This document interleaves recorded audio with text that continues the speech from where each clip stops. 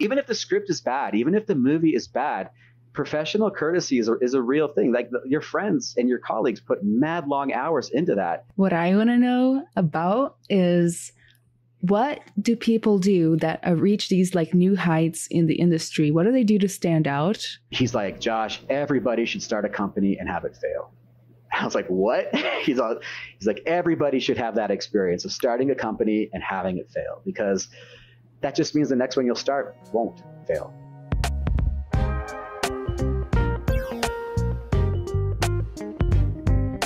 Welcome, everybody, to the first episode of the Industry Standards Podcast. I'm your host, Ana Carolina Pereira, and this is your other host.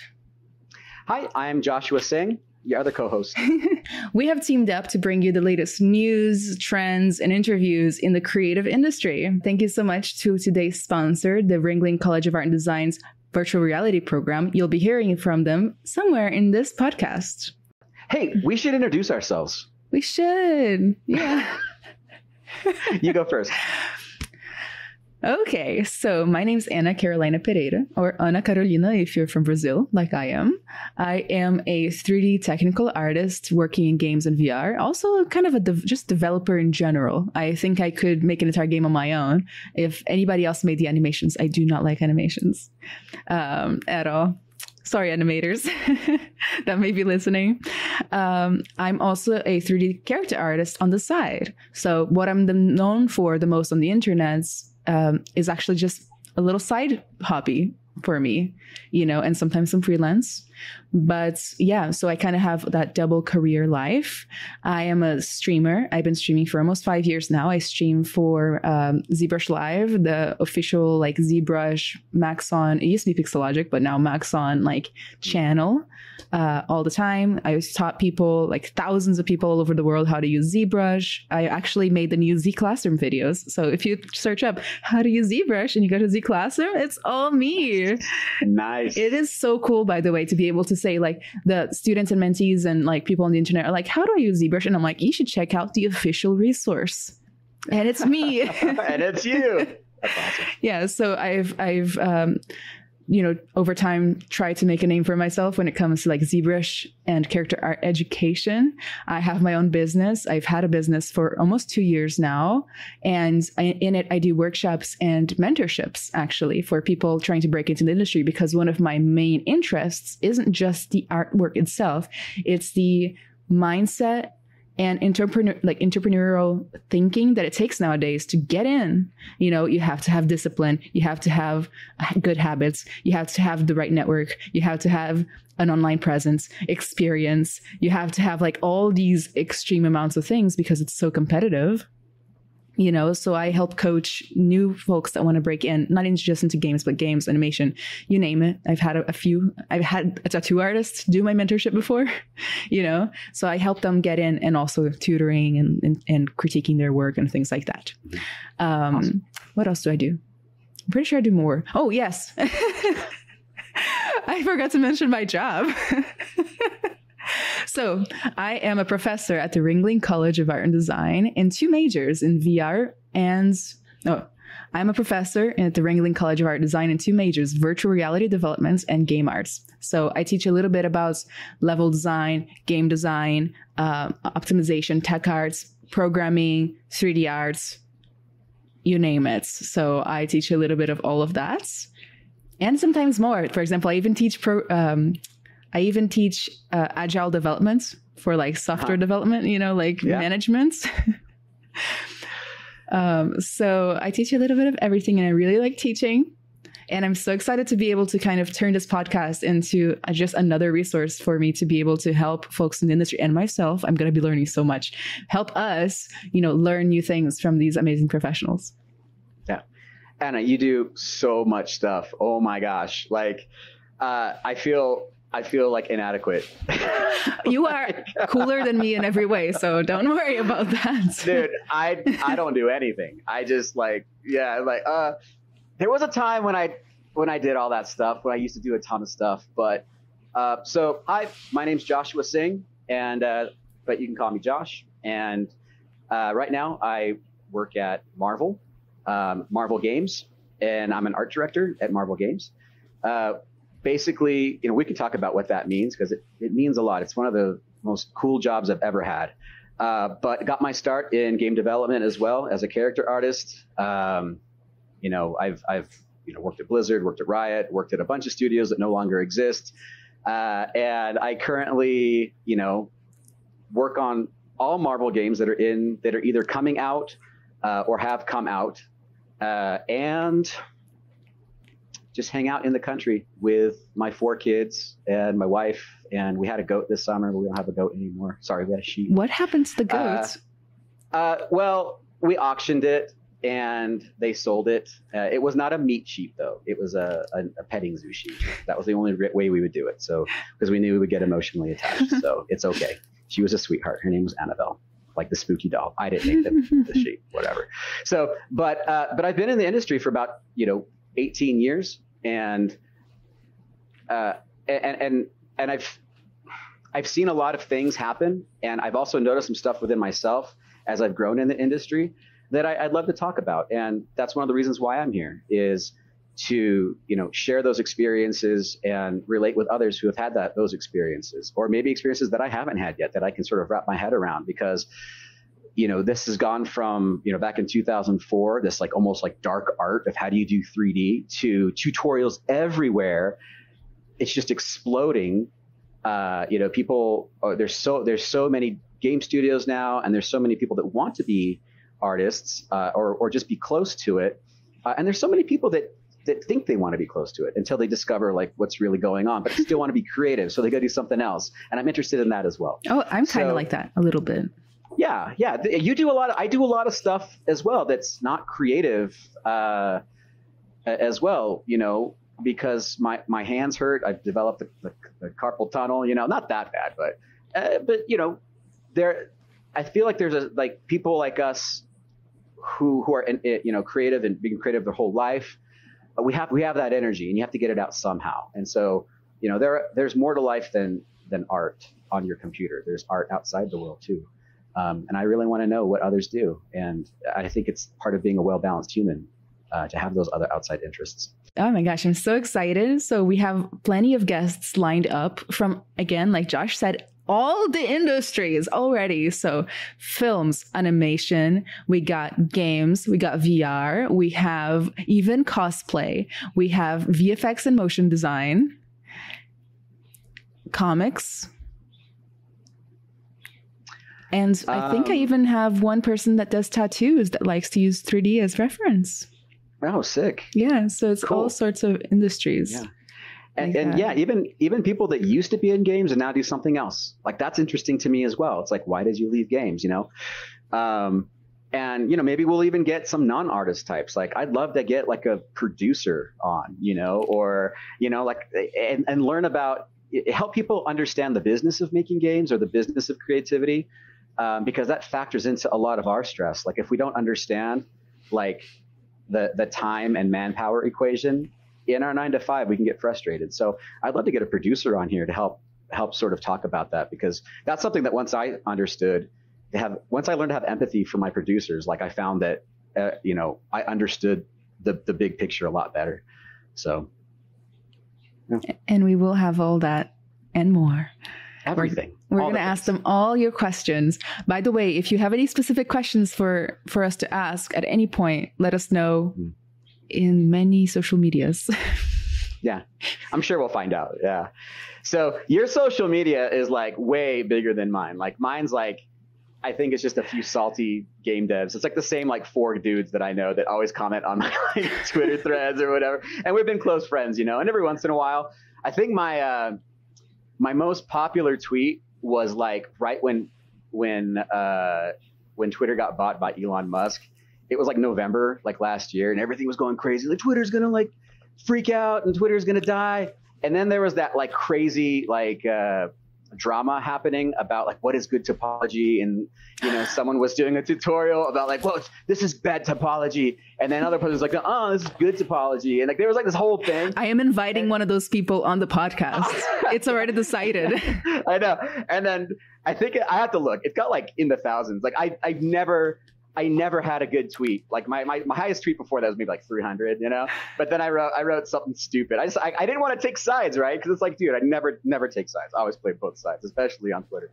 But it's like I wrote something like, "Hey guys, like, just be nice to each other, and remember it's never too late to apologize." Like, to apologize. I saw that tweet. Oh, I know, and I'm like, oh my gosh, I got like 3,000 likes, you know, as Twitter burns to the ground. I'm like, yes, finally, we did it, fam. Like, we did it. So, you know, you never know. I never know. So, sometimes it does feel like we're just shouting into the void.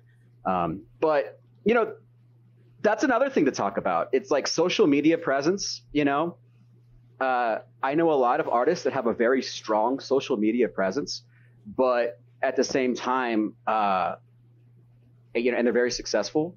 And I know artists who are struggling that have a very strong social media presence at the same time. Oh, yeah. And I know artists that don't have a social media presence at all, and they're thriving. You know what I mean? Like these secret, you know, artists that you never hear of.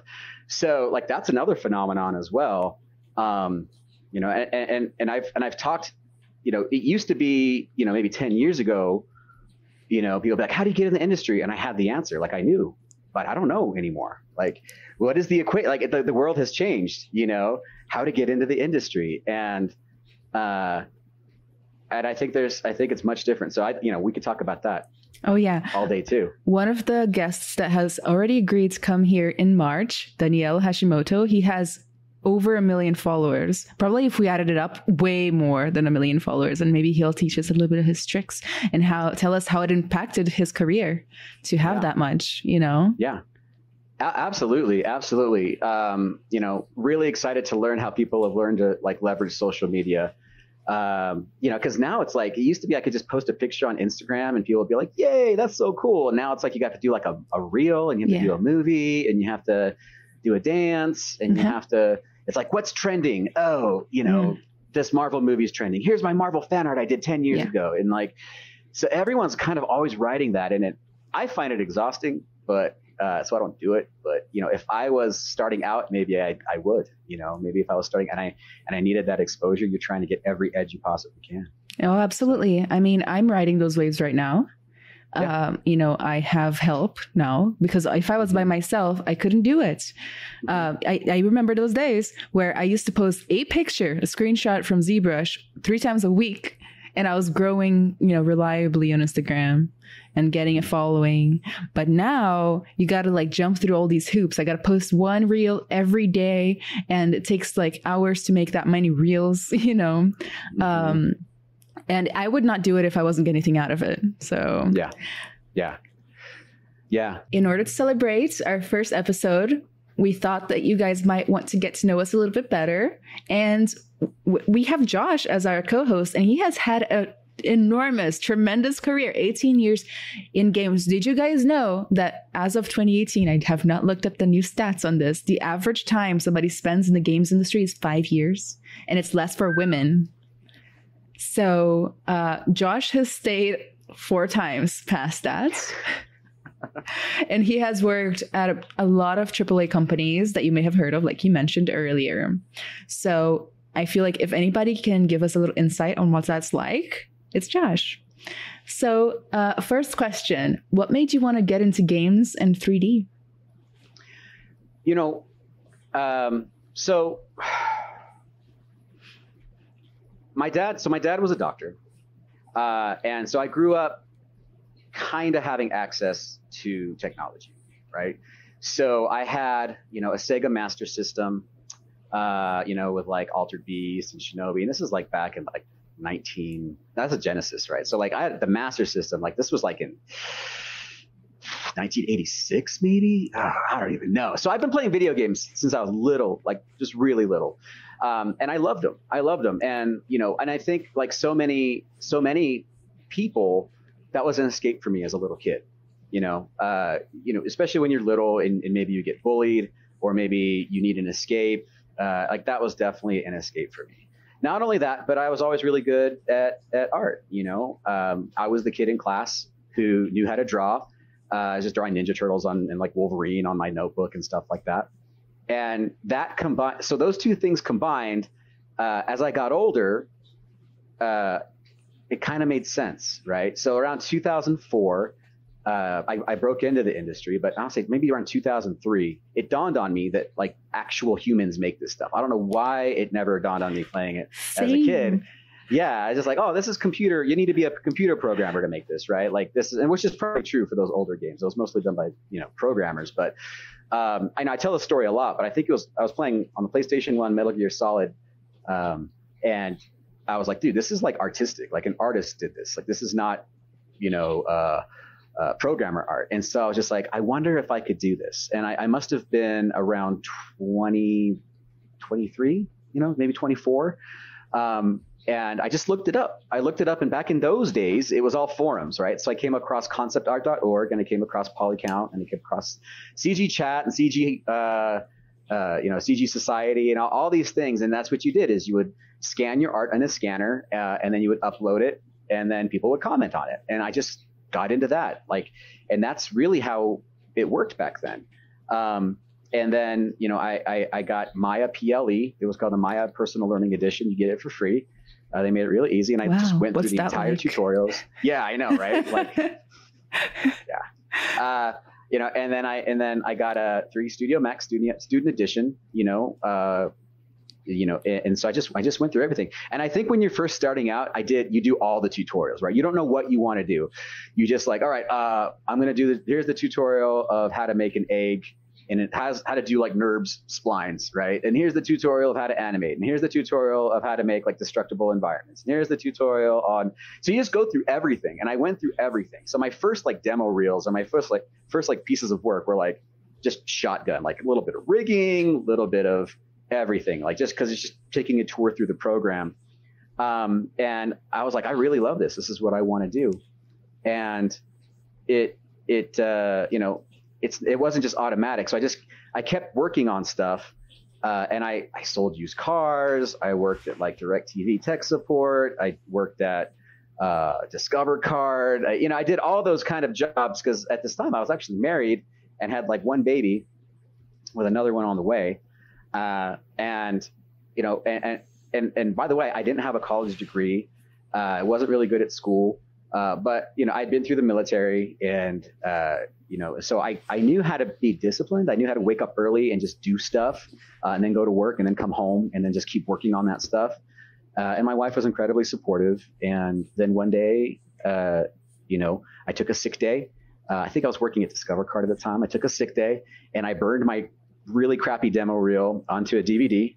Back when computers had like DVD burners, I burned a bunch of DVDs, and then I just went through the phone book, like Salt Lake area game developers. And I went to, I think back in those days, it was like Beyond Games, which is now gone. There's one called Incognito. They made Twisted Metal.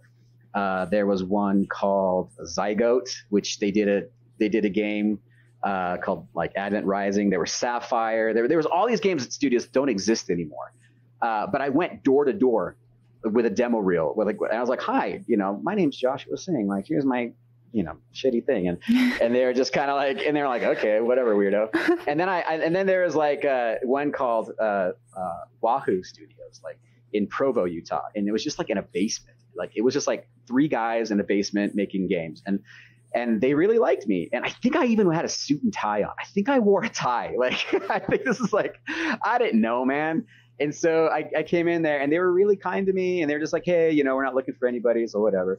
But I was planting seeds, right? I was getting out there. I was, we were talking about doing something embarrassing for the first time, right? Like, it's like, it was kind of embarrassing. I'm knocking on a cold calling people, and I wouldn't recommend people do that these days. But back in those days, like, the world wasn't as connected.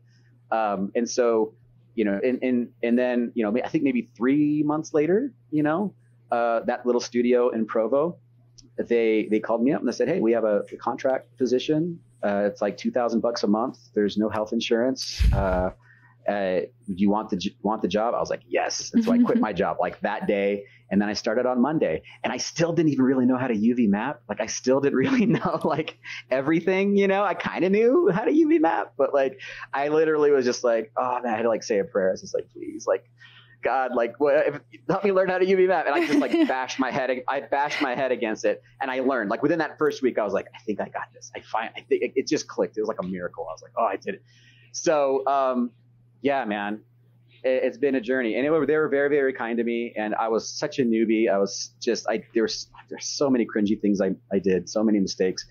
But, you know, really all it takes is to get that one job, I think, and do well and make a good impression. You know, and then, you know, so if there is ever a layoff or something, because that's what happened, I got laid off because it was a third-party studio. We just made games for Xbox Live and stuff like that. And I think they had one PlayStation 1 contract and stuff. So, you know, the contracts, you know, dry up, but they still liked me and they gave me a shining recommendation, and I was able.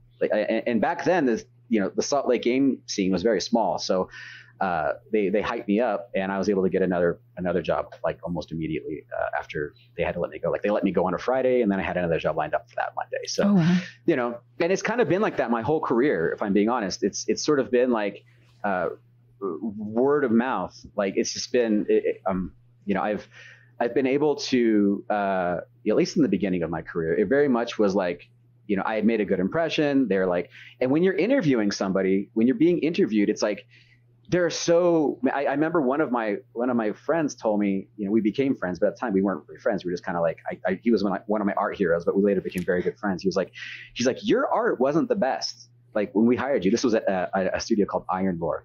It's now defunct, you know, but it was out in Boston, and it was one of my first big jobs. And he's like, your art wasn't the best. Like, we had another candidate who, his art was better than your art, but he was not as enthusiastic as you. Like, he didn't seem like he really wanted it. Like, you seemed like you really wanted it, and you seemed like you were just stoked to be here. And at the end of the day, it's like, we think we'd rather work with you, you know? And I was just like, whoa, that's, you know, I was like, but you didn't think my art was the best? You know? Like, what are you trying to say, bud? But no, that's true. Like, and so that's an X factor. Like, that is an X factor that I think a lot of young artists maybe don't realize, or if they do, you know, just to hit home. Like, sometimes your art won't be the best, but you are someone that they want to work with. Like that, like, who you are is just as important as how good your art is sometimes. How you communicate, how you carry yourself, how you handle awkward situations, you know, stuff like that. And I mean, I'm sure we're going to get some stories, I'm sure, of awkward shit that happens in the game industry. And I think there's a reason I've lasted this long, if I'm being honest. Like, that's probably one of the reasons, is, you know, being able to handle awkward stuff and just keep going. Well, you're in the right place. Right? So it's crazy that you say that, because I'm writing a book. It's about thriving as an artist, but that's not the point. Point is that reputation is one of the main things that I hammer at, just for like 5 chapters, you know, because your reputation goes a long way. You can be the best artist in the world, and if you don't have a personality that is pleasant to some degree, people don't want to like to ask you to do art. You know, they're scared to be around you. You're never gonna really get anywhere, you know. Especially because nowadays everything is so connected. There's like a whisper network of people across the globe that know that you're not good to work with, you know. Oh, whisper network. That's something that that's like I've heard. I just recently heard that term, right? But yeah, that is a real thing. Like, I don't think people know, but I mean, I'm sure people know, but I'm just going to reiterate it. Like, when you apply for a job, I don't know if I edit this out if it's not legal, but like when someone applies for a job and they make it to the final pool, I mean, you can bet your ass they're going to look at your socials. They're going to look at what you say on Twitter. They're going to look at what you post on Instagram. They're going to look at, you know, they're going to look at all that because they want to get an idea of who you are. And if you are unpleasant in social media, and I'm not saying your opinion, you can have an opinion, you know, you can be outspoken on things that you believe in. I'm not saying, you know, don't do that, but I'm saying, and I'm not saying don't shit post. I mean, you know, it's fun, you know, I think if they get it, they get it, but, you know, be careful, you know, like there are things they're going to look at to see what your voice is. And one thing that I think from day one, I think of Facebook. Like when I first got on Facebook back in 2006, you know, I was like, this could be really dangerous. Like, I'm never going to say anything that I would say in real life, right? Like, I would never say or interact in a way that I wouldn't interact in real life. So, you know, I could honestly say that like my online voice is like how I really am. So I think that helped as well. But you're absolutely right, Anna. Like, reputation is a big deal, and if your reputation takes a ding, it's rough. It's rough. It takes a long time to get back. If you have a strong network, you know, that helps. But man, social media is a minefield. You know, just be authentic. Just be your real self, because I think that's the assumption, is that you're being your real self. Yeah. So if you do anything cruel, or if you do anything mean, or if you are a bully or anything like that on social media, it's safe to assume that you're kind of like that in real life, and that can follow you into job applications and interviews and all that stuff. So I'm a highly online person. I would say, you know, I've never described myself as an influencer because I don't relate to that, but I am, you know, and artists will come on my page and leave nasty comments and things like that. And they'll have their real name on there. They'll say like looking for opportunities, you know, things like that, their real work. And I'm like, really, dude? Like, really? You're going to do this? Like, this industry is so small. Yeah. You know? Yeah. And then it's happened. It's happened where someone has been shitty, and then all of a sudden their name is in the hiring pool, and it's like, nope. Instant pass. And another thing, like, I see a lot. I've seen it curb a little bit as my network has gotten older. It's stopped a little bit, but I still see it from time to time. You know, people shitting on movies that their colleagues have worked on, and I'm like, bro, stop. Like, literally, like, your friends worked on that. Like, you have people in your net, like, it's like, oh, this Gods of Egypt movie sucked, or Ninja Turtle design, they hate it, or this RoboCop, or like whatever, this new Marvel movie, I hate it. And it's like, dude, like, you need to chill out, bro. Like, this is like, you're in the same room with those artists, you know? And I was just like, dude, like, don't do that. Even if the script is bad, even if the movie is bad, professional courtesy is a real thing. Like, your friends and your colleagues put mad long hours into that. And, you know, and the same goes for games. You know, it's like, oh, I hate this game, or this game's so cringe, or blah, blah, blah. It's like, dude, there are people that you're like maybe one step removed from that have been working on this for 5 years. Like, what's the whole hullabaloo? I'm going to say old people words. I'm not that old.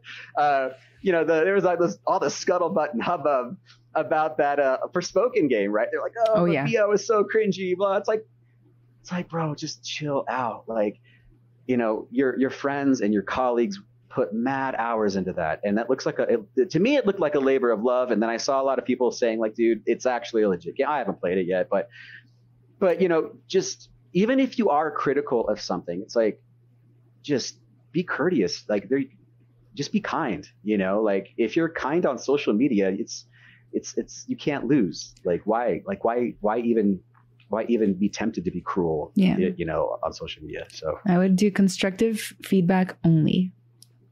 Yeah. Constructive feedback. If that's where, you know, and that's another whole topic. It's like how to give feedback, how to give constructive feedback.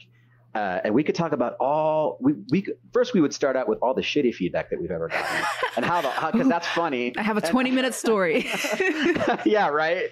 And all the ways you've been told that you suck, and all the ways that you've been told that your art sucks, and therefore, and all the ways that artists interpret that to mean that they suck, because there's a little bit of us in all of our art. You know, when someone comes by and says, I don't like it, or she looks ugly, or that hero character doesn't look handsome, you're kind of like, you know.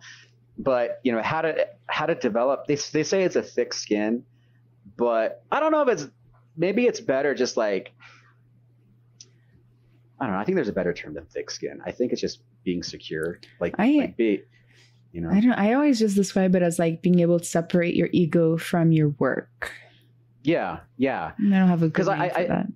Yeah, because I feel like once I was able to do that, separate myself from my work, I also was just kind of a more secure person in general. Like, so like my art wasn't my identity. Like I knew, you know, that my art wasn't all there was to me, and this was just a job, you know. And what we were talking about the other day, like, you know, when I said this is just a job, it's like, oh, passion, right? Like, blah, you know, that you like freaked out. You're like, no, passion, that word. And I'm the same way. And like when that word is used inappropriately and for the wrong reasons, it makes me mad. But you know, yeah. So yeah, just the whole social media thing, and then being secure in yourself, and learning how to take feedback and give feedback constructively. If it's needed. But it's like, dude, how am I going to give constructive? I mean, you're different, right? Like people might be like, you know, Anna, look at my sculpt, like followed your tutorial. What do you think? And then it's like, that's like solicited. They're like summoning you, you know? Mm-hmm. And I think that like sometimes a lot of people give that unsolicited feedback, and it's just like, whatever, you know? But I don't know. So maybe some people are like, oh no, man, like I appreciate it. Like, thanks random person for telling me that, you know, the pores are too big or whatever. Like I'll really work on that. But I just feel like that's exhausting. No, and I feel like, nice. and I feel it feels kind of like energy vampire kind of thing, right? It feels like someone's getting their shits and giggles, like critiquing.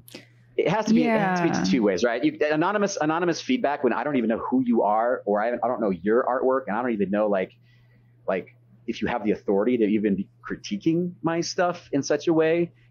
It's like it's a door I'd rather not open. You know? I got lucky. Sentiment, yeah. I got lucky that I got this perspective really early, because one of the like crappiest fellow peers I had in college when I was getting a game art degree, he was the master of unsolicited advice. He would have the 2 cents to give for everything, even like professional work, professional games, movies, your work. If he was in the room, nothing was safe.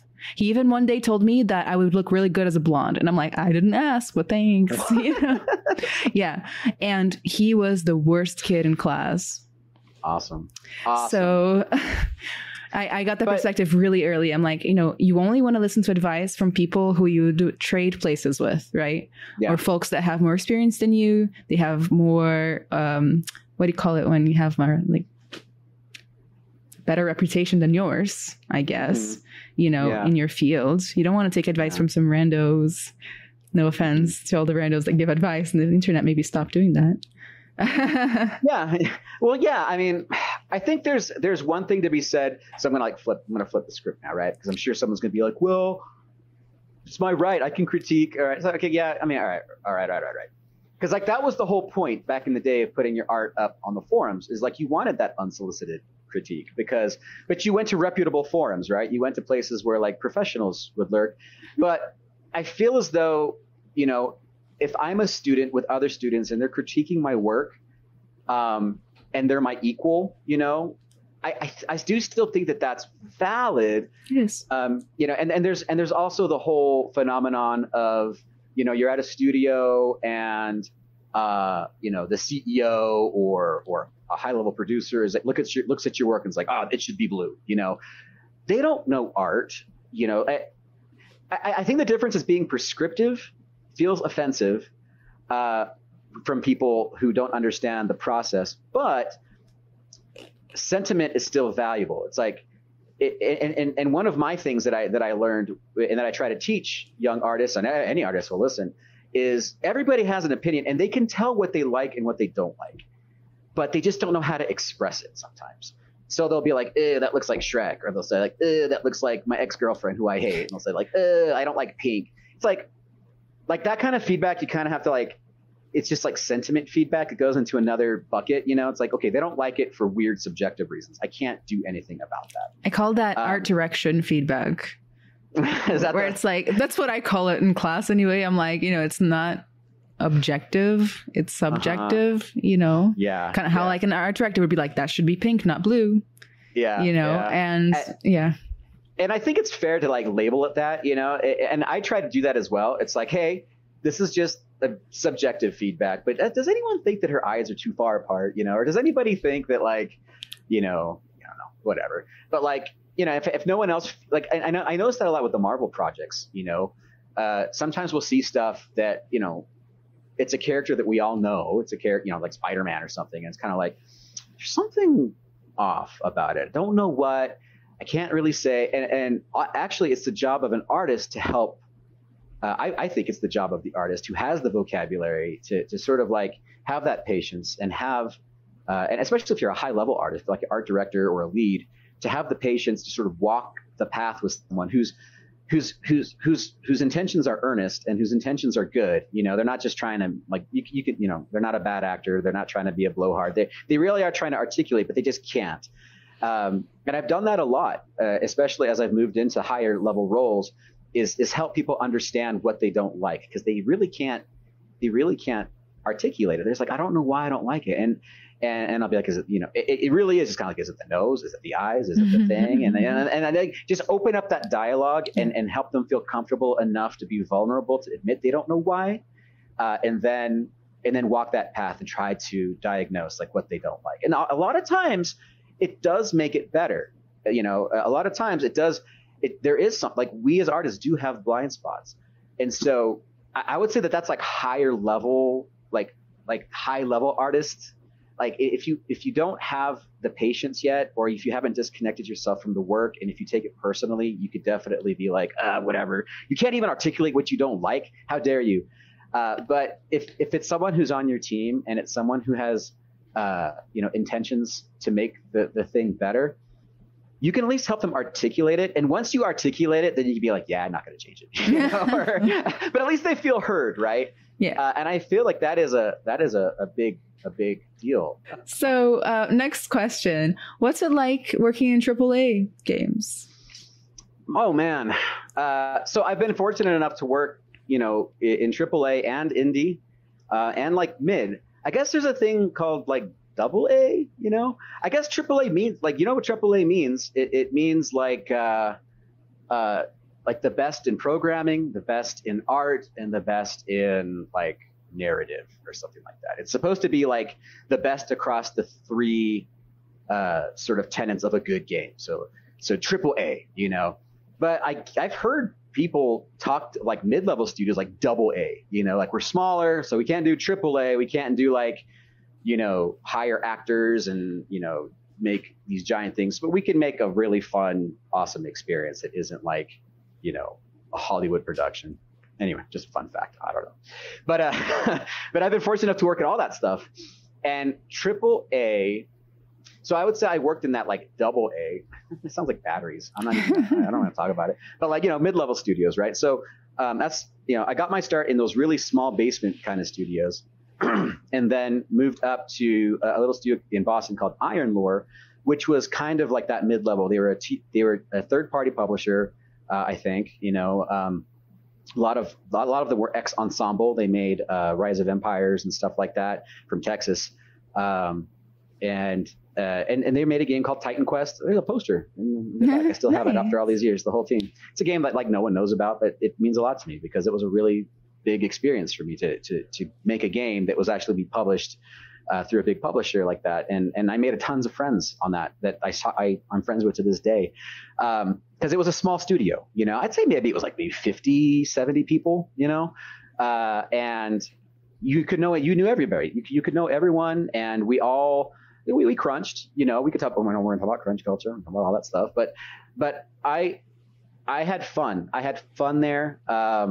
And excuse me, it was very different, and then after that went to Vigil Games, which is kind of the same vibe. Vigil was like Joe Madureira. He was a comic book artist. And then he's a game developer. We worked on like Darksiders and Warhammer, and that was in Texas, another THQ studio. Again, sort of that middle. I think this was like maybe like 100 people, maybe 120 people. I didn't know everybody at Vigil, but I felt like I could have. I was just kind of an introvert, so I didn't. I knew everybody on my team, but I didn't know like all the programmers. I didn't know because it was a bit large enough studio to have 2 games going, whereas Iron Lore was only like 1 game going, and maybe like 2 guys on R&D for like another thing. Like Vigil was large enough for 2 studios, and that's when I kind of got my first taste of like not knowing everybody and people having like cliques and people having people that they talked to or people that they didn't like. And I was like, ooh, like people being catty towards one another. But I didn't really experience too much of it. I just kind of observed it and just like heard other people talking about stuff like that. By the way, I'm playing with like a tripod thing. If you it's like my You're fidget. good. This is my fidget thing that I'm fidgeting with. And so then I went to Blizzard in Irvine, and Blizzard in Irvine was like, whoa, AAA. This is a museum. They have a cafeteria. They have a gym. They have, you know, if I ride my bike to work, they'll give me money. They'll give me a whole wardrobe of like Blizzard stuff, and I get a free, you know, just like the whole like rock star thing, right? And that's when I was just like, whoa, like I feel like a stranger here. I wasn't ready. I really wasn't ready, and it was kind of lonely, if I'm being honest. It was kind of lonely because there was so much pressure, and there was a few people on that team who I'm friends with. We were friends before I worked there. We were like we were like internet friends, like on Polycount, and you know, sharing memes and stuff like that. And so when we met in real life, we became even better friends. So we were already tight. So I was grateful to already have that friend group who were like the character artists. We were just the character artist crew. But there was a character artist crew, and then there's like there's like an engineering crew, and then there's like a game designer crew, and then we never intermingled. Like it was just like you go to lunch with your clique, and that's it. And I didn't really like it. And then you know, so I didn't really thrive. I'll be honest. Maybe I could have, you know, maybe I could, knowing what I know now, maybe I could have. But being the sort of like, I was kind of arrogant and also kind of introverted. And I didn't take feedback well, if I'm being frank. And I didn't understand the business. I didn't understand the business as well as I do now. And so I also was very opinionated, and my opinions were frankly wrong. And so I was shouting out these wrong opinions, or these like some of my opinions were actually right, but it was hard for people to hear because I didn't know that I was actually hurting people's feelings, or I was like maybe lowering morale by being such a blowhard about things that were wrong, because they were wrong and everybody knew they were wrong. But Josh, you don't need to put a target on your face, you know? So that's kind of what I did. And so, but I was just like, man, it just feels kind of lonely. And the swag and the free stuff and the free World of Warcraft and all that stuff, it didn't make up for the lack of like real friends, like real camaraderie that I had at those other studios, you know? Again, like I said, I did have friends, but you know, I felt like they kind of, I was at a different stage in my life than they were. Like I had kids, I had, you know, all these things, and they were all very young and they were still like partying, you know? So I had friends at work. We were very, very tight, had lunch together. But you know, outside of work, there really wasn't a lot we had in common because I was just so much like in a different phase. We actually were technically the same age. I just like had kids younger. So then at Riot was back to being a small studio. Like when I joined Riot, it was maybe 200 people. So it felt a lot more like Vigil did back in the day, right? Where not everybody knew everybody, but I actually was growing in confidence. And so I made it a point throughout my years at Riot to get to know as many people as possible and work with as many teams as possible. And I felt like that was a good thing because I learned a lot about the game industry, like the business of it, and I made friends with my producers, and they let me have a peek behind the curtain to see, you know, how the numbers work and you know, what KPI meant and KPIs and, you know, a little bit of that Scrum, you know, Agile stuff, you know, and how to keep things organized. And it helped me see the giant equation of time and money and manpower and like the demands. And I did my best to help, if I'm being frank. Like I did my best to help the producers in a creative way to add value to the product wherever I could, because they didn't really know. Like a lot of these young producers, they were like MBA graduates, and they understood business, but they played games, but they didn't quite understand how to make games yet. They didn't understand how to do 3D. They didn't understand how long it took to paint a texture map, and so I showed them that stuff so that they could make better estimations. And they showed me the other stuff, and we became friends. And so when I wanted to do something creative, they knew Like for instance, like like go back and redo some of the old characters, or go back and redo the texture maps and not change the model, just change the texture map, because it's a hand painted, diffuse only kind of game. They knew what I was talking about, and they knew that I could do it. And so I was able to add value in a way that they understood. And we were able to do things that, back in those days that wouldn't normally be done. And we were still small enough to take those big risks, and like I was submitting stuff straight to the main game. So I would just be painting stuff, and they gave me access to like just insert it into the mainline Perforce branch so it would get shipped. Like, because they knew I guess what I'm saying is we built trust. Like that it's much more difficult to build that kind of trust on a AAA game than it is in a small studio, I would say. It's not impossible, but it takes a lot more time, honesty, I think candor, and sort of like empathy and kindness in your communication style to build that kind of trust. And you do it first with your team, your immediate team, and then auxiliary teams, and then like tertiary teams, et cetera, until you're known as somebody who's capable, and you have built that trust.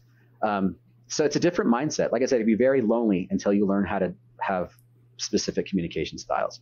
So and then AAA, of course you get the high of having people see your stuff, and also the soul crushing, sort of feelings of having people see your stuff.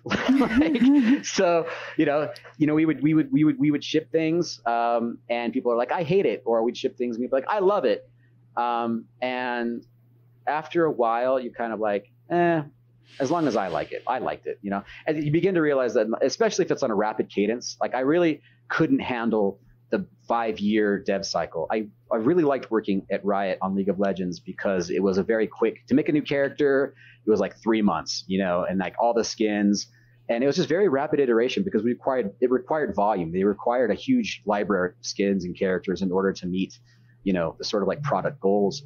And so we were able to be very free in our ideas. And it was like, hey, like I remember when I went to Riot, like I finally shipped my first skin. It was like, I can't even remember. It was some skin. I can't remember, but it was like, hey guys, remember I do make games. Mom, I look, here's a video game thing that I made. Cause I hadn't, from 38 studios to actually from Vigil Games to 38 studios to, which I was there for that. We could educate the young developers on that whole fun thing. It was really fun. Not fun. It was really bad. It was bad decision making, bad business. But and then Blizzard, I had not shipped any content for like 5 years.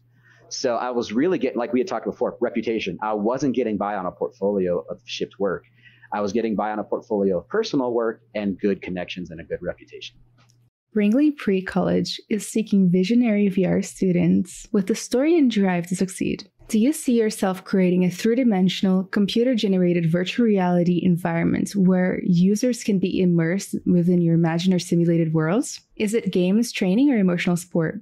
What inspires you to do this work? If this describes you, we want to hear your story. What excites you about these possibilities? Submit your 500-word story in writing or video by March 3rd to mmurphy@c.ringling.edu. 3 selected entries will be awarded $1,000 each towards pre-college 2023 tuition. 1 selected entry will be awarded a full scholarship to pre-college 2023. In accepting the award, you fully agree to enroll in the Virtual Reality Immersion.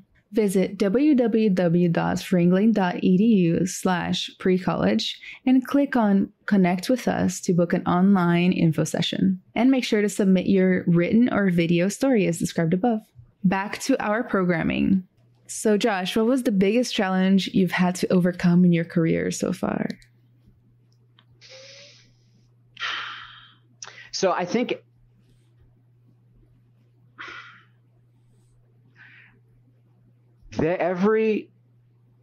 every video game artist or every creative, let's say every creative, has a moment where they go, do I want to do this anymore?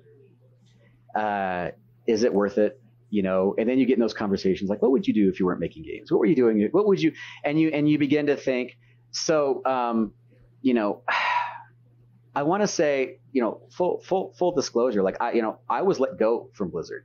I saw it coming. I saw it coming a mile away, but I wasn't a good fit and I wasn't happy. So, but in my mind, Blizzard was like the top of the mountain, and it's like, where do you go from there? It's like, it's like, being an animator and working at Disney, or, being in aeroscience and working at NASA or whatever. It's like a well-known thing where and the fact that I like, they rejected me, I was like, oh, and I was like, I don't know, man. I don't know if I could take this kind of rejection anymore. It was like being shunned by, like, your crush or something. But then being honest with myself, like, I wasn't happy there. Like, I was giving up too much of who I was to try and fit in. And it just, I'm not built that way. Like, I couldn't do it. So, and it wasn't like, and to be fair, it wasn't like that across Blizzard, across the board. It's just, it was just my particular experience. So that was one time where I was just like, I don't know what to do. Where do I go from here? And so I did contract for a little bit to keep the lights on. And then, Riot fell into my lap because I have some good friends that worked at Blizzard with me and liked me, and then went to Riot and said, hey, you should come to Riot. Like, that's, kind of the thing. So that's the first time I thought about getting out of the game industry. The second time I thought about getting out of the game industry was in 2018. This is the first time I was an art director. It was at a little startup called Wavedash. And we were all like, the founders were all first time general manager, first time CEO, first time art director. We were all first timers. And they did a good job, raising money and getting things started, but they couldn't stick the landing. Money ran out. I could write a book on this, but like, a lot of insecurities came to the forefront, and the bad decisions were made.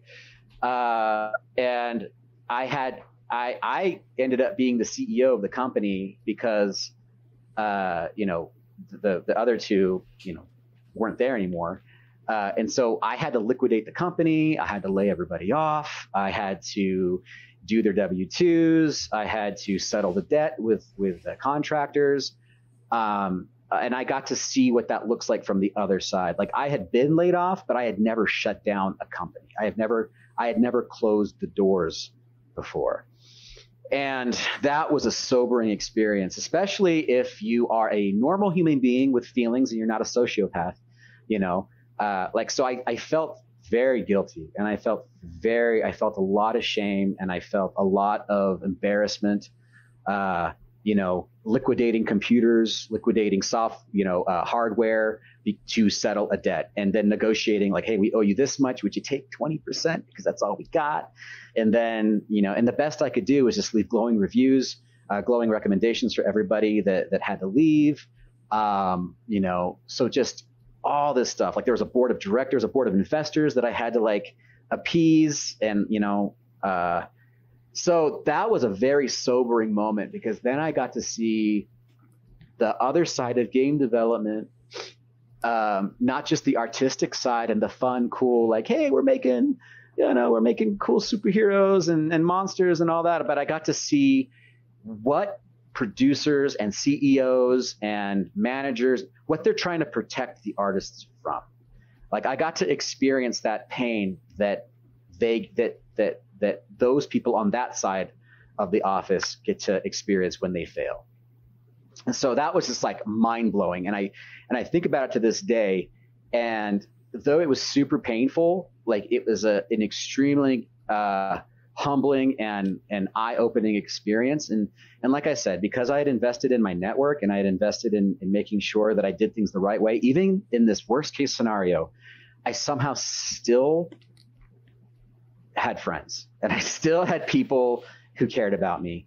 And people, dude, artists, I think just creative people in general have a lot of empathy. When they see someone suffering, their heart goes out to them, and so I had friends who saw what I was going through, and they saw that this wasn't a pain, this wasn't like a run of the mill kind of pain I was feeling. This was a very unique, high level pain, because it was leadership pain. And we can talk about that. This was the pain of, this was the kind of pain that forges leaders, because if you're a leader and you've never seen how bad it can get, like you need to, so that you don't do it, so that you don't go there. And I have to say that experience absolutely helped me be a better art director, helped me be a better lead, because having experienced all that hard stuff, it helped me communicate with all the CEOs and all the executive producers that I ever worked with since, because they know. In fact, that's one of the reasons I think that's something that got me into Marvel, because the vice president of games, we actually worked together at Blizzard. I told him that. He's like, dude, he's like, Josh, everybody should start a company and have it fail. I was like, what? He's like, everybody should have that experience of starting a company and having it fail, because that just means the next one you'll start won't fail, And as long as I learn, and I keep it in remembrance and I understand why in the correct way, and I don't blame anybody, but as long as I understand, then it's not a failure. It's actually a valuable experience that I had. So. Yeah, so we were talking about AAA. Yeah. That's pretty admirable, though, because there are people out there that will go through that experience and not learn anything. Yeah. I know some of those people. Yeah, or be bitter. It would have been very easy. Like, I called people on the phone, Anna. On the phone, like their voice in my ear, and I'm telling them I can't pay them. And I'm not saying I can't pay them, but there's no money in the bank to pay them. There's only so much money, and we owe so much money, and I can only pay a percentage. And would they be willing to take a bunch of Cintiqs, maybe like a Cintiq, or maybe some hard drives, And it's like, oh my gosh. So that was it, and that was kind of my only thing. And honestly, a lot of people were like, dude, we thought you were going to ghost us. Like, we thought that you were just going to leave this debt and just be gone. The fact that you're calling us up and even trying to make it right, we really appreciate it. And that's something that I think that is, it gave me hope, that this industry is full of caring people. And if you have integrity and a little bit of courage, it goes a long way, especially when it comes to those worst case scenarios. So yeah, that was an experience. And I think it made me a better human, to be honest with you, to have to go through that. And it definitely made me a better, better lead, because I could talk to people about that. Just be like, yeah, dude, you don't ever want to. It's one thing being laid off, and it's another laying people off. I mean, that's a current topic right now, like Google and all these, big companies, they're laying people off through email, and it's just like, ooh, they are being a little heartless. They are. Yeah. They're not laying them off because they have to. That's my belief. They're laying them off because of greed. Maybe they're trying to save up so that they can invest during the worst part of the recession.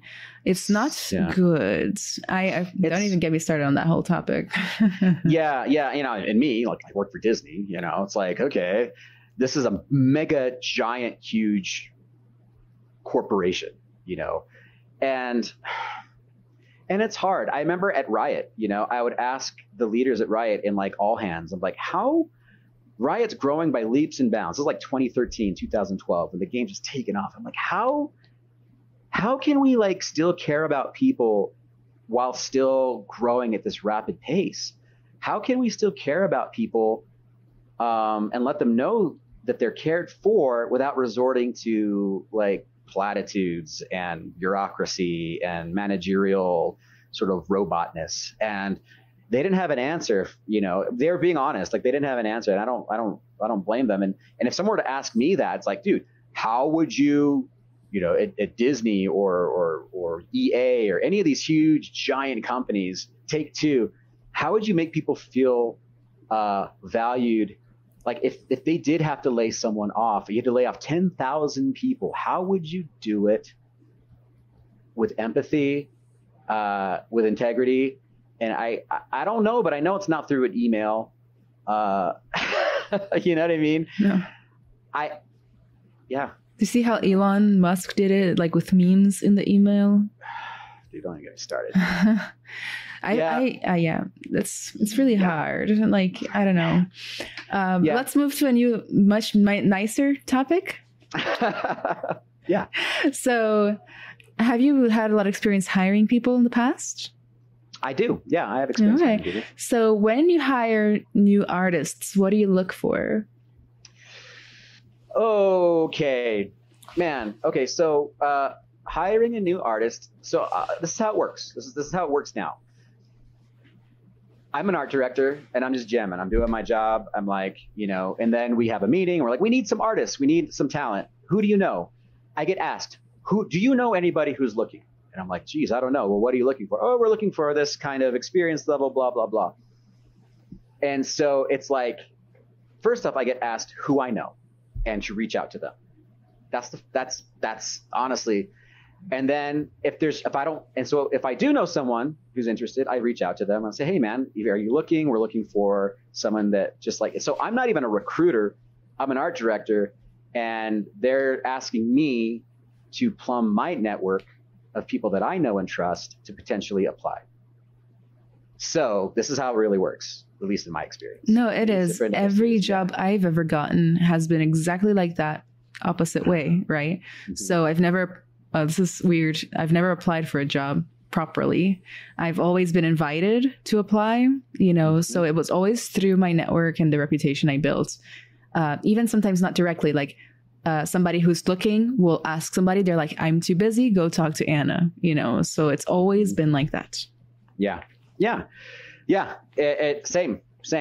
And then, let's say I ask and everybody's happy or there is nobody or I don't know anybody, then it's like, nah, I don't really know anybody looking right now. And they're like, okay. So then the next step is like, just, the recruiting, team is doing their job. And then they if you have a good recruiting team, I would encourage every art director to go to lunch with their recruiting team so that they know what you're looking for, like what good art looks like. So they don't send you a bunch of just like portfolios that are unusable. If you're looking for a character artist and then you get a bunch of like graphic design applicants, it's like, no, like this is just wasting my time right now. I get those all the time on LinkedIn. They're like, oh, I hear you make games. Here's this engineering position. Yeah, exactly. Like educate the recruiters on what you're really looking for so that they can help screen at the bare minimum, like teach them terms like 3D artist, like ZBrush, Maya, 3ds Max, Unity, Unreal. We're not looking for people that are, graphic designers that are like really good at like Dreamweaver, like Quark Express. Are those even things people use anymore? I don't know. When I went to college, it was like Quark Express, Dreamweaver, Flash, like to make websites, like whatever. Flash is not even supported anymore. You know that? Yeah, I'm totally aging myself right now. Like obsolete programs, like from the olden days, from the before times. But so it's okay. So now they send me a bunch, like maybe they have like Workable or, whatever, some program, and then they'll send you a bunch of stuff. You look through them and I'll be honest, the first thing I look at is portfolio. I don't even read. I get the resume and then I'm like, where's the link? Where's the link to portfolio? Blah, blah, blah, power levels, all these cutesy things on their portfolio. See, I don't even care. I'm like, portfolio first, boom. Okay. And if you make me look for the portfolio, I'm already pissed when I get to your art station or whatever it is, right? So I was like, I had to look for your portfolio. I wasn't just front and center, right? It should be like your name, portfolio, then contact info. And so I look at the portfolio, and if let's say it's not good, it's like, okay, instant, like, okay, next. If it is good, or maybe there are good things, depending on the level, right? If it's a junior associate position, it's like, okay, I could get a mid-level to senior to work with this person to get them up to speed. Like I think that they're doable, right? I'll put them in the pool, right? And if it's just no, it's no.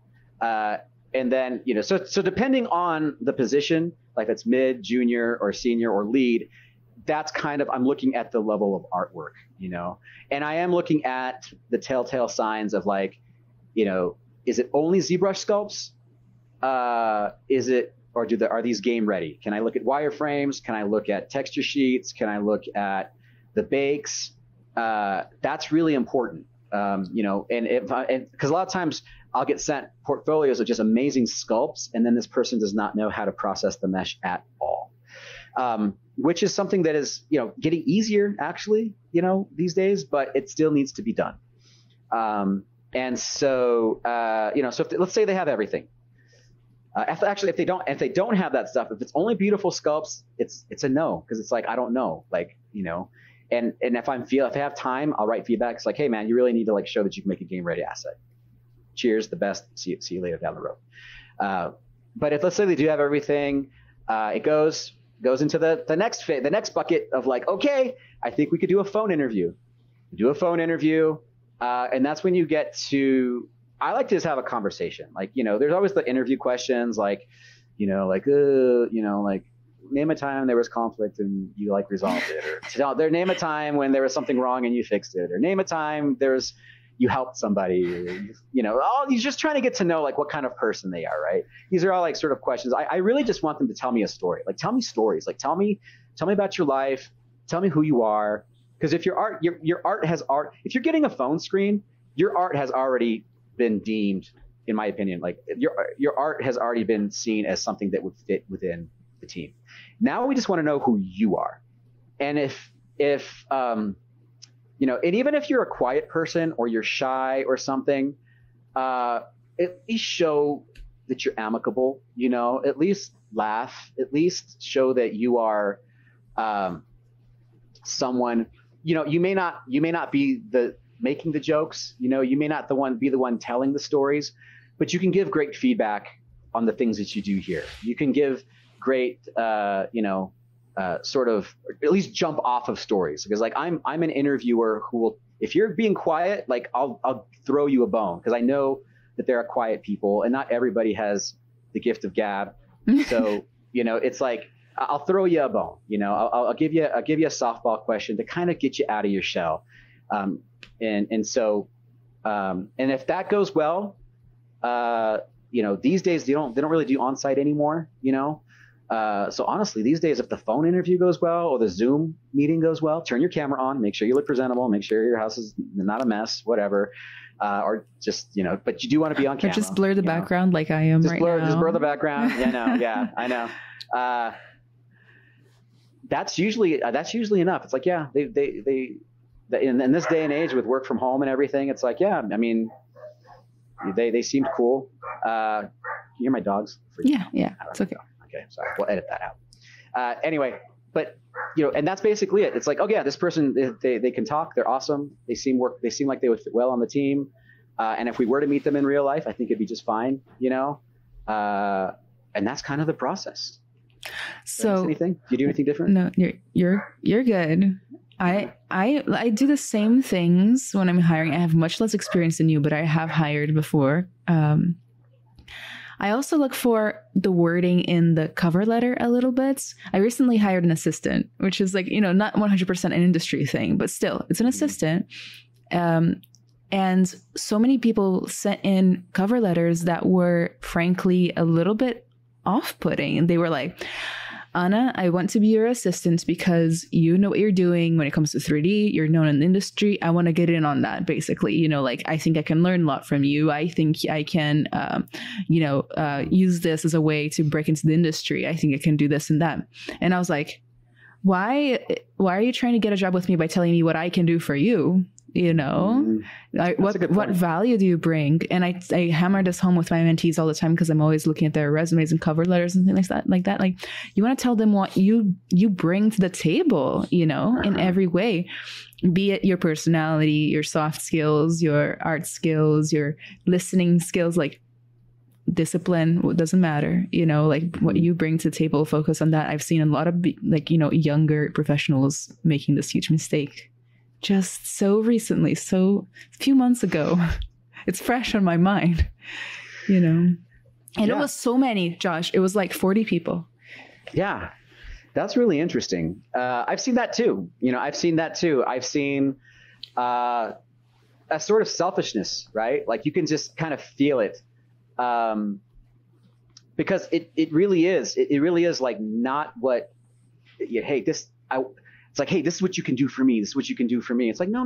We want to know what you can do for us. Like, that's why, that's a kind of tone deafness, I think, that especially young people, or not even say young people, like just inexperienced people maybe, kind of have, and that's a great point. You really do want to highlight what you bring to the table, even if it's not much, right? Like, I tend to not really I tend to not really look at that as closely as you. Like I do a phone interview. Like I tend to get a lot from like the phone, like the Zoom interview. Like I want to look at them.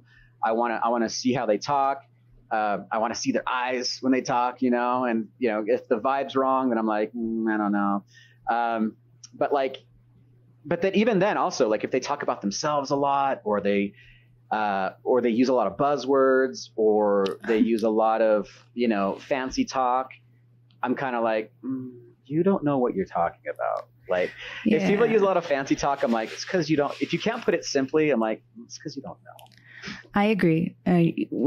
There's a saying that goes with something like, if you really know something, you can make it simple and anybody can understand when you explain it.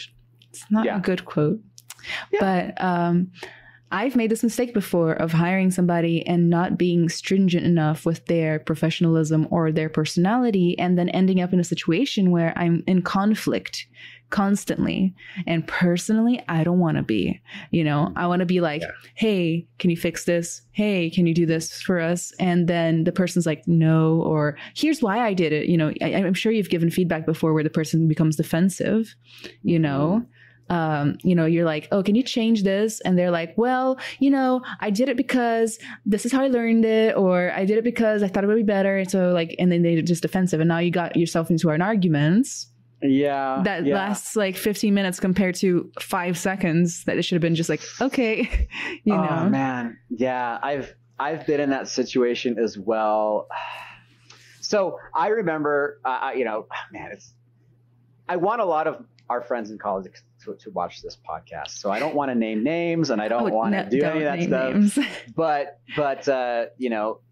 I've seen it done well, and I've seen it done poorly. I've seen I've seen leads be like, hey, what's going on with this character design, and then, the younger artist is like, well, I wanted to do this and I wanted to do this. And then the lead goes, well, I really like it like this.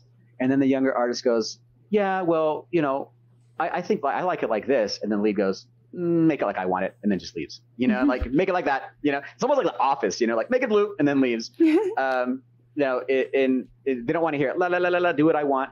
And then, I was just like, and I'm in the room with the younger artist, because I was one of the younger artists at the time, and they're just like pissed off. They're just like, this guy, and I'm just like, that's probably not how to do it. And then, as I moved into lead positions and art director positions, and a lot of times, if you move into those positions, you'll be given a team that you did not pick. Okay, you'll be given people that you didn't hire. It's like, hey, you're the new art director. Here's a team that existed before you, and you're like the new art dad or art mom. Like figure it out. And it's like, okay. And so you'll go to someone and you'll be like, why did you do it this way? And they'll say, and they're gonna instantly, well, I did it this way because I read an article on 80 level that said that, you have to do it this way. Or I don't even know 80 level. I think they're super cool. I don't know why I'm using this. But like they see something on the internet and they think they have to do it that way now. And it's like, well, yeah, that works for that thing, but not for our game, right? And it's like, what do you, and so. It's a difficult line, right, to cross. Yeah. And I think that it really does take a little more patience, especially if you didn't hire the person, right? And if they, and my metric is I will be very kind and very patient, and I'll be like, why did you do that? Well, why do you like that? Like, what do you like about that?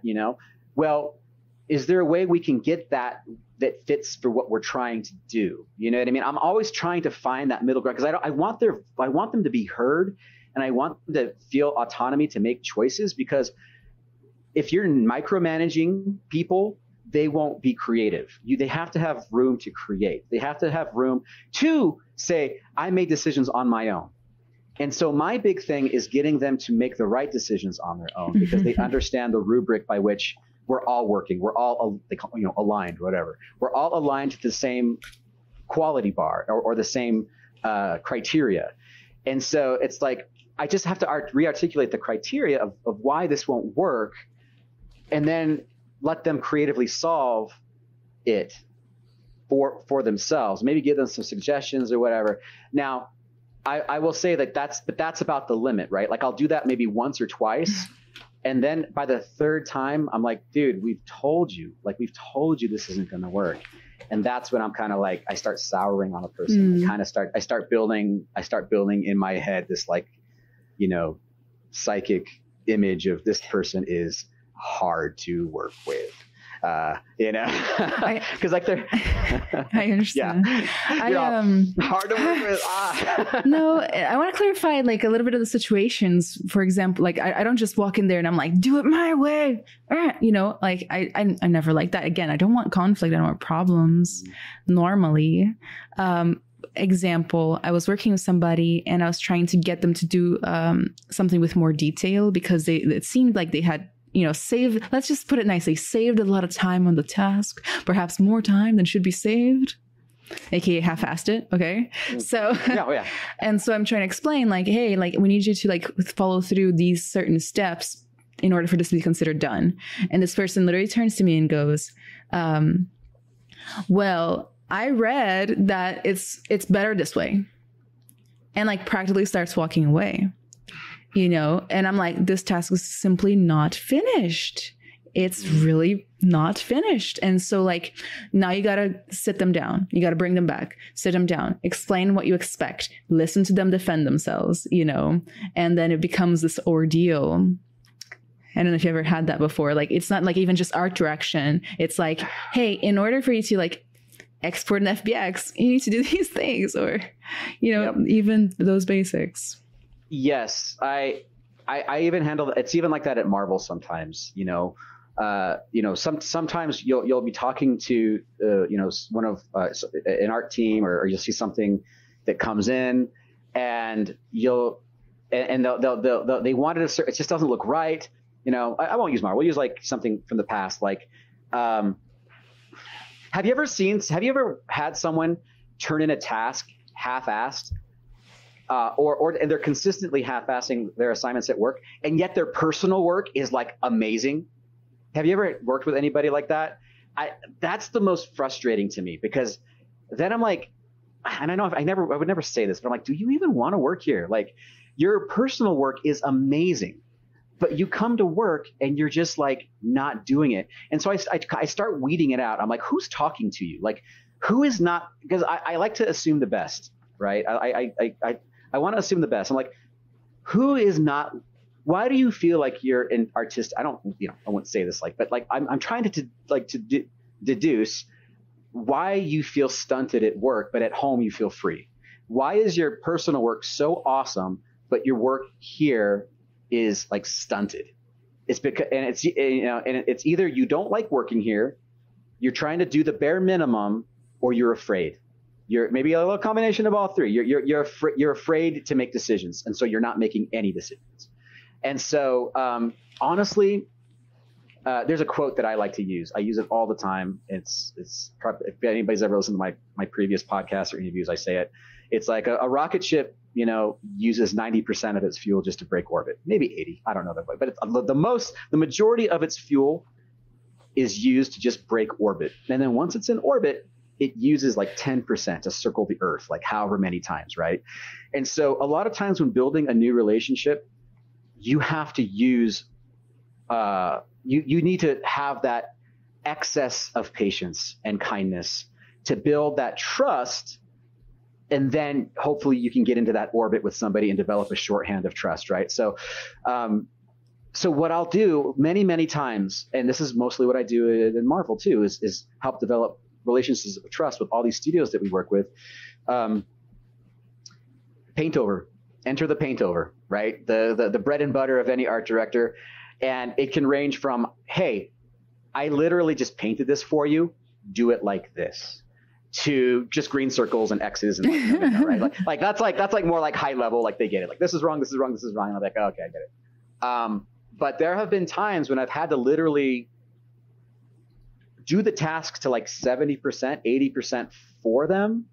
And some art people listening or watching this may be like, I would never, like, why would you ever go to those lengths?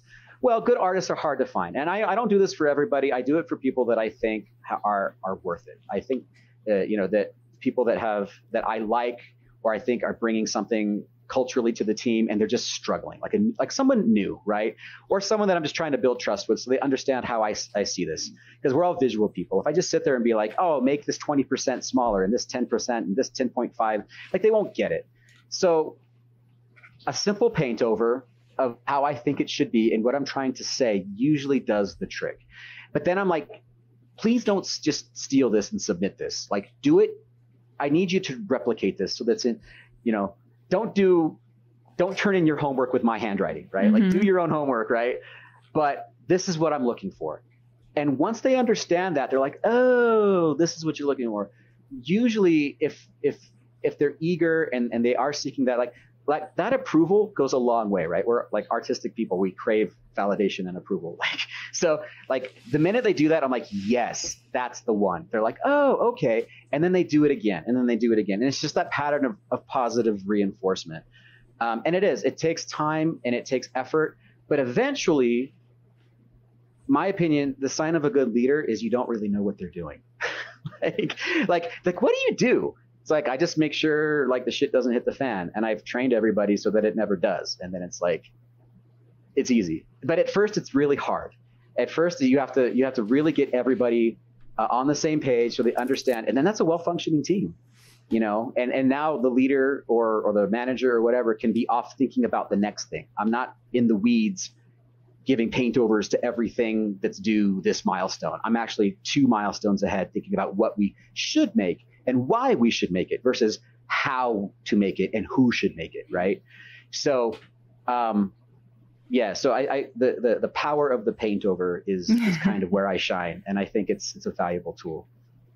So, what are some deal breakers and red flags when you're hiring new people? Just list. So automatic red flags are any of like the isms, right? Racism, sexism, any, and you have to have a discerning eye, like you said, tone. And I just think like any tone of disrespect, any tone of arrogance, any tone of dismissiveness or non-inclusivity, you would think that wouldn't happen, but yes, people do that stuff, like especially in interviews, like they'll let it slip or something. So that's like immediate red flag, no, right? I think that those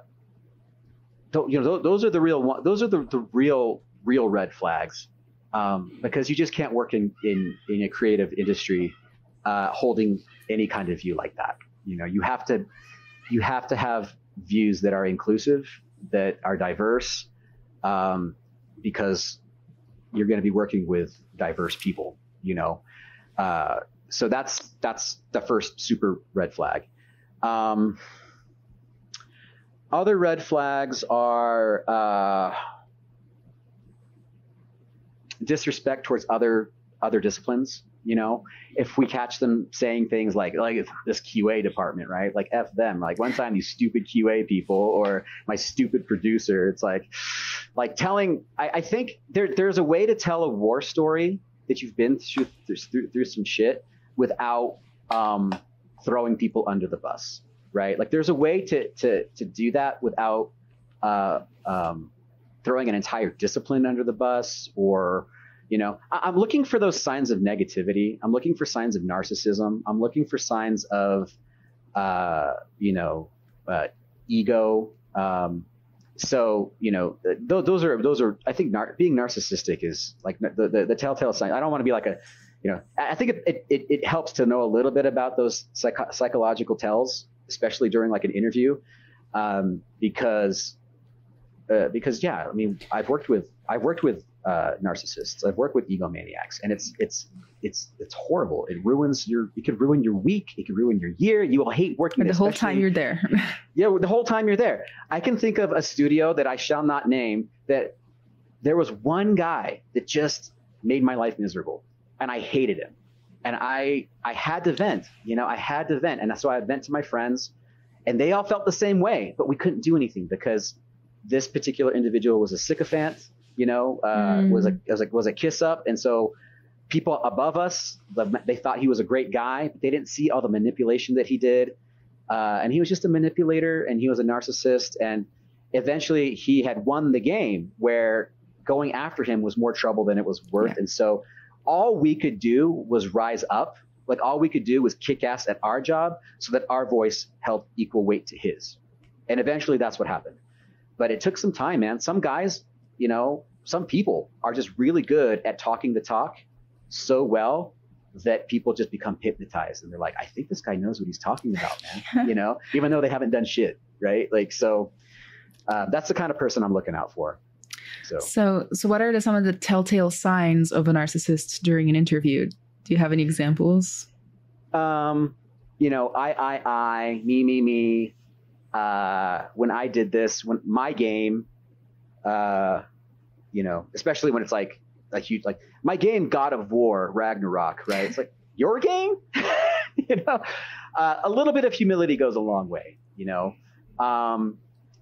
You know, try to get them to tell like stories again, like that's like, hey, tell me about a time you did conflict, right?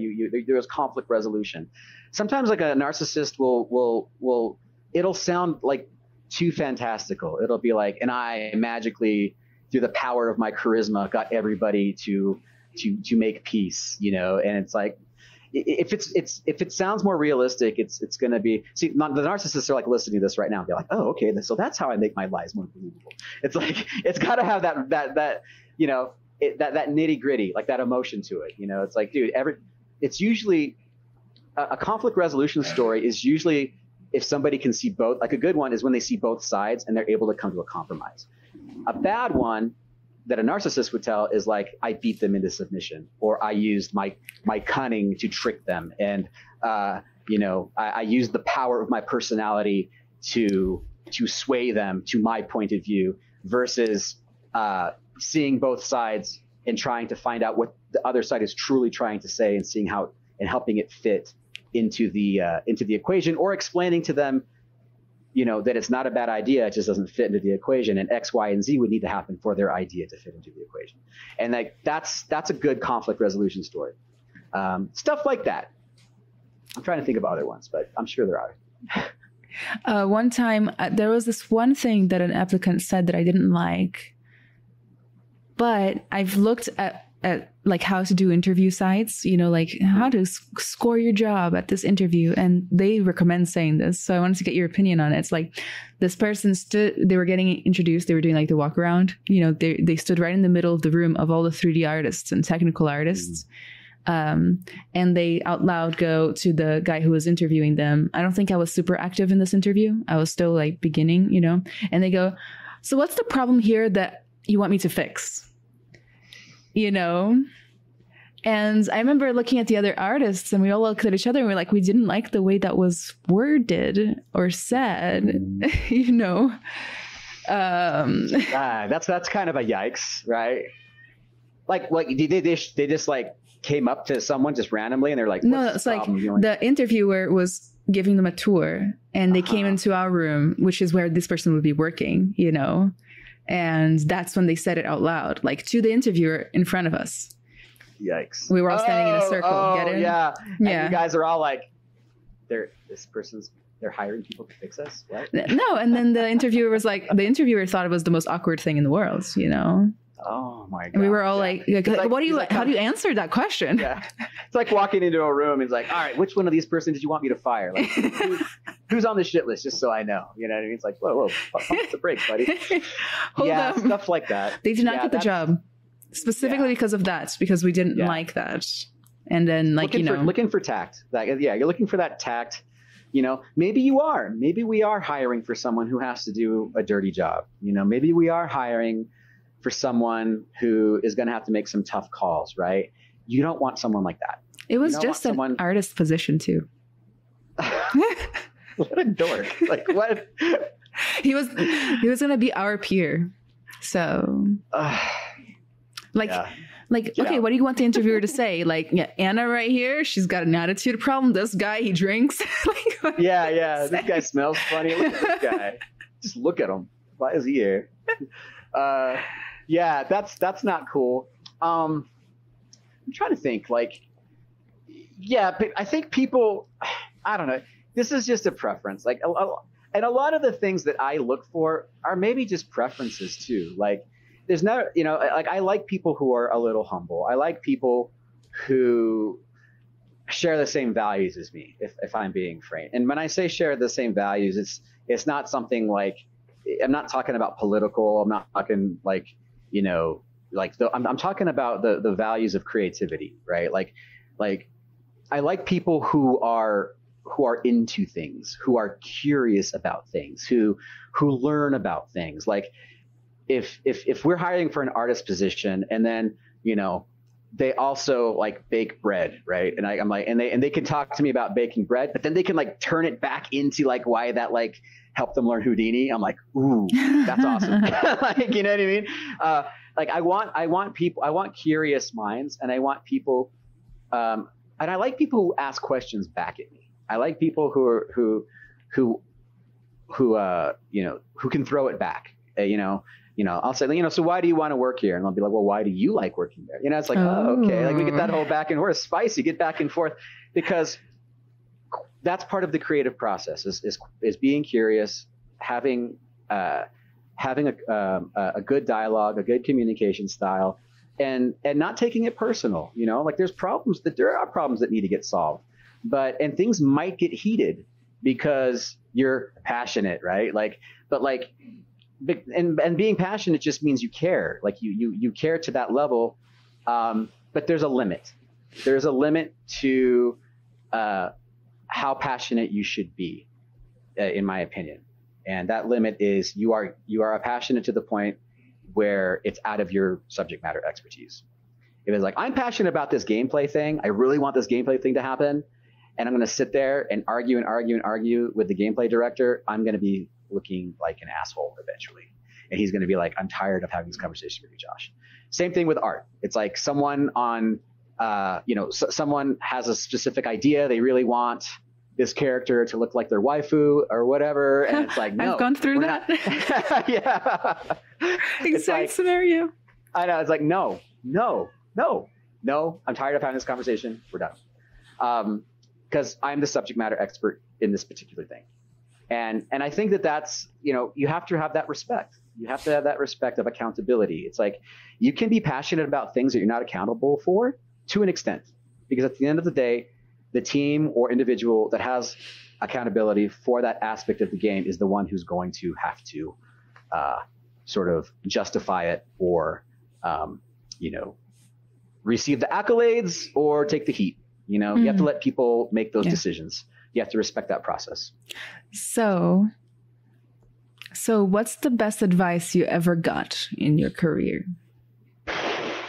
The best advice I ever got in my career. Yeah. I've gotten so much advice in my career. Dang. I've gotten so many pieces of advice. Just choose like top 3. Yeah. So I can't really say I've gotten like advice like, Josh, you should do this, right? Or Josh, this is the secret. Or Josh, I've gotten pieces of observational advice from like art directors who are over me that didn't make sense at the time and made sense later on. One of the best pieces of advice or feedback that I got was when I wanted to be an art director at Riot, or a lead, but I was just a senior character artist. And what Riot does is they've decoupled, I don't know if this is anymore, but when I was there, they decoupled your salary from your title. So you could be making a ton of money as a senior character artist, right? You could be making like near, art director-ish or lead-ish at other studios as a senior, because they wanted to know you were appreciated. They wanted you to know, like, that's like one of the main levers in capitalism is like, let you know you're appreciated. Here's some money. So Riot was really good when I was there at doing that. But I wanted more. I wanted to be an art director or a lead. I wanted to enter the people side of the equation. I wanted to help artists be better artists. I just didn't want to make better skins and better characters. I wanted to help make better artists. They didn't want to do that. They were like, Josh, no. And I would harp on this in my one-on-ones. And then one of my art directors said, Josh, if we make you a lead or an art director, we'll have a bunch of Joshes running around the studio.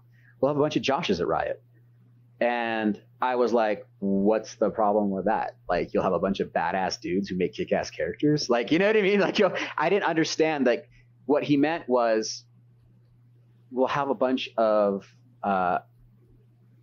arrogant, entitled, good-natured, yet somewhat arrogant and bullish people.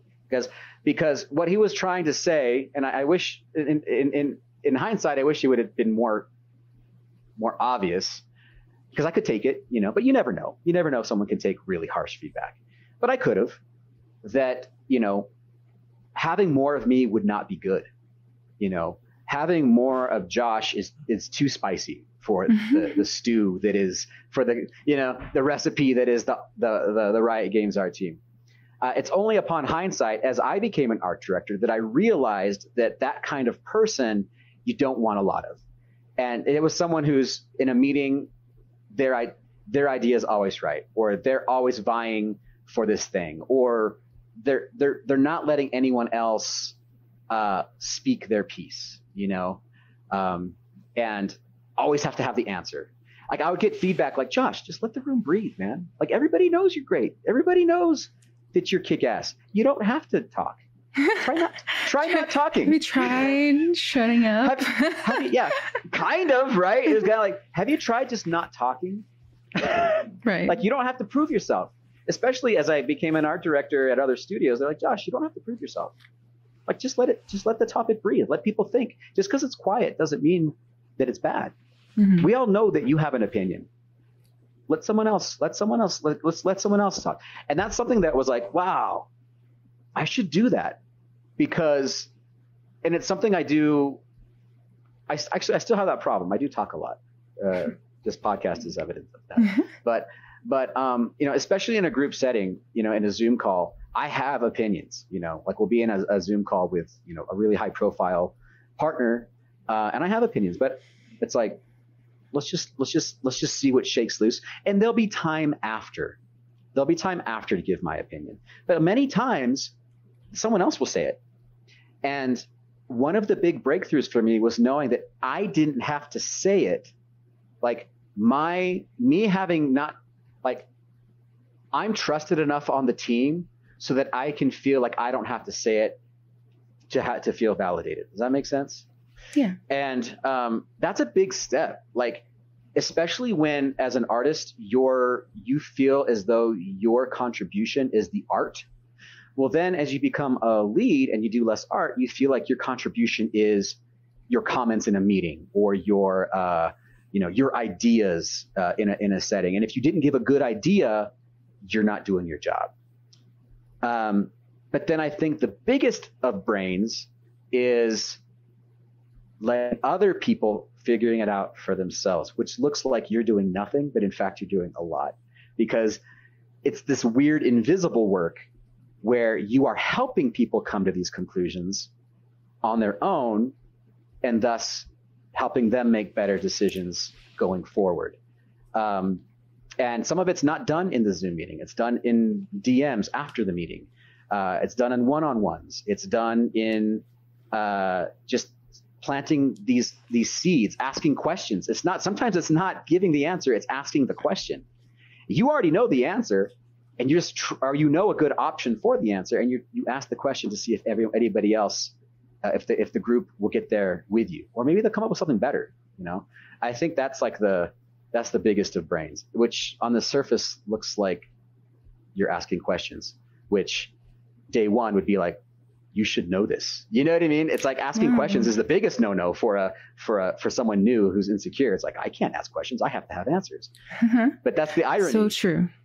Yeah. For me, the hallmarks of a good leader, I got really lucky. My second or third boss in the industry was probably the best leader I have ever dealt with, ever.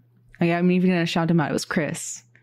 It was so good, okay? And to me, the hallmarks of a best leader are somebody who has no ego. They have nothing to prove, like you've mentioned a bunch of times, right? He didn't need to be the smartest in the room. He didn't need to be the most powerful in the room even. somebody who listens and asks questions, because even as the leader, you're not like pounding the ground, like they say, like every day. You don't necessarily know the nitty gritties of what's going on, because it's not your job to know that. So giving the people who are actually doing it a chance to speak and a chance to like show their expertise and give their opinion, that is a fantastic quality in a leader. And just somebody who's respectful. He was so wonderful. This reminds me of something I read in this book. Wait, it's literally right here. I have like 45 books right off screen. The Personal MBA. And there's a chapter in here called absence blindness. Have you ever heard of that phrase?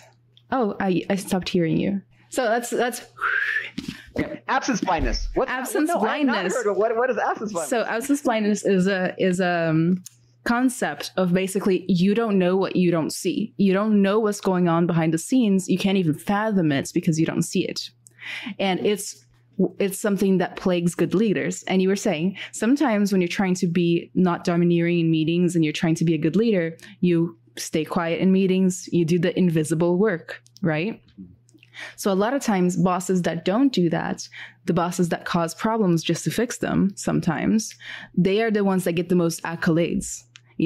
Here's how I solved this horrible problem. I deserve all the flowers in the world. Guess what? Maybe he caused it, or she, right? Yeah. Have you ever worked with people like that? I have. Okay.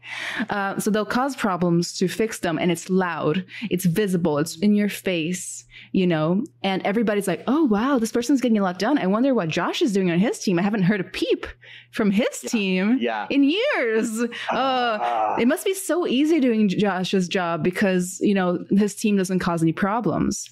Yeah. But you're doing all the invisible work that goes sometimes unnoticed and doesn't get the same laurels. And it's like, not everybody appreciates that. The good higher ups recognize it. Yes. I was going to say, that's exactly right. Like if you work at a place where they only respect you if you are, if they only respect you as a leader, if you're fixing problems, and they don't respect you as a leader because there's no problems to solve, that's a red flag that you should probably question whether you should be there or not. Because if it's like being in a relationship, right? If you ever had a boyfriend or a girlfriend and you pick fights so that you can make up, right? It's that volatile, thing. You cause problems so you can solve the problem, and then you make another problem so you can solve the problem. You're the hero. Versus a happy relationship is really just like, we're just chilling. We're just chilling at a high level. We're solving problems together, come what may. Problems not of our doing, but the kind of problems that come with growth, not the kind of problems that come from incompetence or toxic, being volatile. Yeah. And so if there's leadership there that can't recognize a steady hand, and they only react to the Superman syndrome, right? Like, the leaders, the leaders who are putting out fires versus the leaders who never cause a fire to begin with. Like that's a leadership that's a leadership group that you probably want to get away from, because that's a very toxic thing to be in. You're looking for executives, CEO, C-suite executives who respect the kind of leadership that doesn't cause fires in the first place. And like I said, that's done in that invisible work. There might have been fires, but no one saw, you know, there, and that's something I had to learn, and so that to your original question, what's the best piece of advice that I ever got eventually led me to this, right? Like it got me on that leadership sort of like discipline train, because it is its own discipline. It's not like, it's like ZBrush. It's like drawing. It's like painting. It's its own set of techniques and sort of repetitive thought processes and headspace to get you in what a good leader should be. And we've all worked at places where they didn't let us be good artists. There are places that won't let you be a good leader either. It's the same thing. So, Yeah. I mean, I worked at a place that wouldn't let me be a good artist. Like they wouldn't let you flex your muscles and really like improve because they were afraid. They were afraid that you would mess it up, you know? So you just like end up being mediocre and then you get out because you're like, oh, I can't flex my artistic muscles. This happened to me a lot of times. So yeah, leadership, same thing. It's like they won't let you lead. So you go somewhere else where you can flex those muscles. I have audience questions, like just to wrap up. This person asks, so this is Skyless Canvas on Instagram. They ask, what can we do to grow our skills fast and effectively? I think it's different for everybody, but I think a tried and true method is just like in painting, master studies, you know, they'll say, oh, that's copying. You're just tracing. Tracing helped me learn how to draw. Like I traced comic books to learn how Jim Lee does stuff, to learn how these amazing comic book artists did stuff. And once I learned, I did it. So one of the first things I think people should do is pick a concept, pick something they're passionate about, and just make it. Almost like a model. When it comes to 3D, I treated it like a model kit. I used to do a lot of models when I was little, like airplane models and car models and stuff like that. And I'd be like, okay, this is my project. I'm going to make a Ninja Turtle. Well, what do I want to learn, right? Like, what do you want to learn? Do you want to learn? Because that takes some research. And what you want becomes more refined the further you go. At first, you might just say, I want to make a model. Okay, great. Just want to make a model. After that, you're going to be like, I want to make a good model. All right, I want to make a good model. What makes a good model? Okay, well, now you're getting more specific. A good model means good topology, means good textures, means good bakes, and then you'll make a good model and you'll be like, oh, why does it suck? Well, because I don't know how to pose. So okay, now I'm going to make a really good model. I'm going to pose it awesome. And now I'm going to light it awesome. And now I'm going to display it awesome. And so you go down these steps. So long story short, how do you most effectively do it? Give yourself meaningful projects and try to see them through. Don't be too hard on yourself. If you quit, just start another one. Because sometimes I lose interest in my own personal projects too. But always keep that always gear your projects to something that will make you a better artist. If it's fan art, if it's whatever, the subject matter doesn't matter. It could be a race car, it could be whatever you're passionate about, as long as it's pushing you to research an aspect that you didn't know before, and then you can apply that to the next thing. And so that's what I think is I treated everything as a project to learn. It's like, I want to learn hair. I want to learn armor. I want to make skin like this. I want to make a robot like this. And I was not always successful, but then learning what's horrible about your art is extremely valuable as executing well, because learning, being critical and being like, oh, I didn't quite nail it. Why didn't I nail it? Well, that's when you can get a mentor. It's like when you know something's wrong, but you can't tell why. Why doesn't my model look like Raf Cassetti's? I did everything. I did his tutorials. I did everything. Why does mine look jank and his looks awesome? That's when you get a mentor to help you walk through because it's really just a bunch of tiny things that accumulate into a big thing, right? So first, just start. Let's repeat over and over until eventually you hit your limit, then get a mentor. That would be my advice. Nice. Perfect advice. So we have to wrap up. And thank you so much, Josh, for giving us so much of your background and your best tips and advice today, where we're going to be hearing from Josh a lot, of course, because he is the co-host of the podcast. Woo. Hey, yeah.